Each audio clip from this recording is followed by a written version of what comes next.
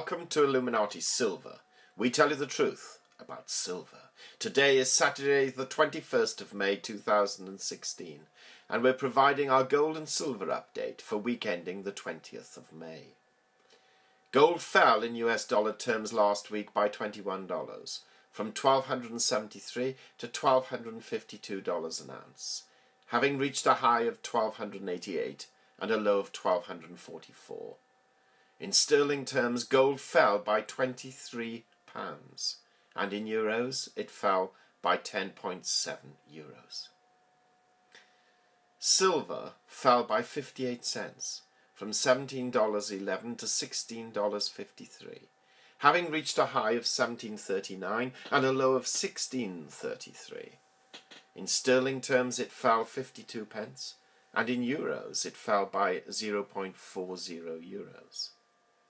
The gold to silver ratio rose from 74.4 to 1 to 75.7 to 1.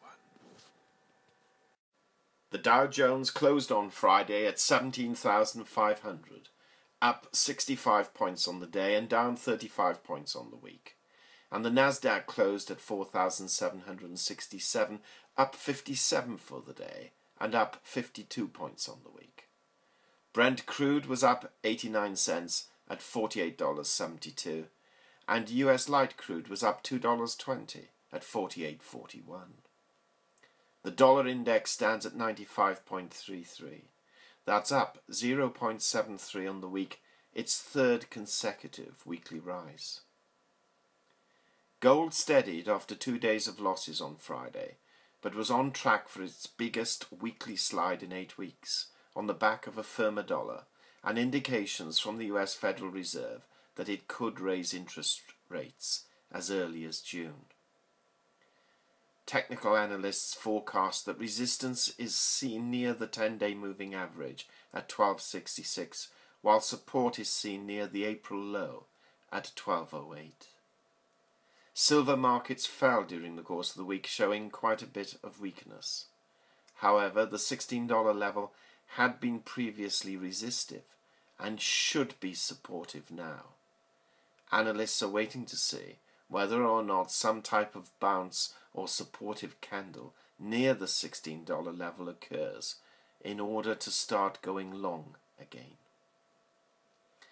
The number of Americans filing for unemployment aid fell from a 14-month high last week, the latest sign the economy was picking up speed in the second quarter. The economic outlook got a further boost from another report on Thursday, showing a gauge of future activity jumped in April. The reports followed recent upbeat data on retail sales, home building, and industrial production. Many commentators are now coming to the opinion that rates may indeed rise in June, and this is shown by the recent relative weakness in stock market activity and the rise in the dollar index. At 95, the dollar is where the Fed wants it to be and falls within our satisfactory predictive range. We still cannot see a rate rise in June. However, there is no doubt that gold and silver markets are being affected. For those looking for $20+ silver, we do not see this happening, but feel any price within the $15 range now represents a good value buying opportunity. For our regular listeners, we have been somewhat preoccupied the past few weeks and will be for another week or so in preparing what is necessary for the inner sanctum of our website. This will open to those eligible in mid-June, and if you haven't already become a free member of our community, then please visit our website at illuminatisilver.com and enter your email address. We shall be sending out communications at the beginning of June to update you, and meanwhile we'll continue producing YouTube videos, but not quite as many and as often as we have done in the past. Inner Sanctum members will be given much more up-to-date news, frequent contact, and more inside information than will be revealed on YouTube. But more info on this will be provided at a later date. We hope you have found this video interesting and informative, and if so, please give it a thumb up and share it on Twitter.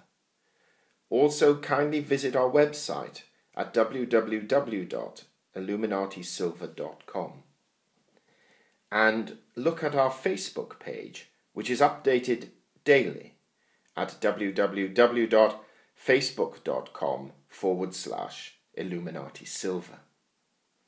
Disclaimer: Illuminati Silver owners come from a background of banking, international wealth management and economics.